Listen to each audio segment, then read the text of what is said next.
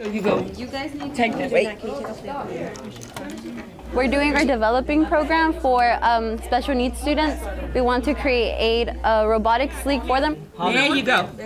We had an idea that if they're in robotics and they're actually in STEM, companies are going to look at them. They're going to be like, wow, I didn't know you guys were capable of this stuff, and hopefully draw that attention towards them. It's so fun to work with these kids, and it's a lot of hard work. And I go home completely exhausted, but I enjoy it so much that I can't complain.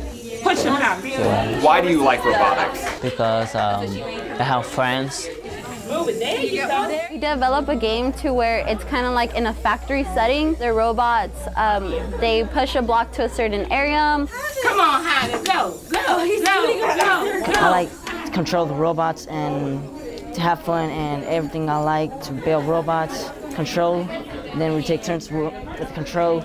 See, this is our robot. I really hope that this program does get more attention out into the public and that the world sees that these kids have a lot of potential, and hopefully more companies start looking into actually hiring more of these kids because they need a future. Hello. Hello. Hello.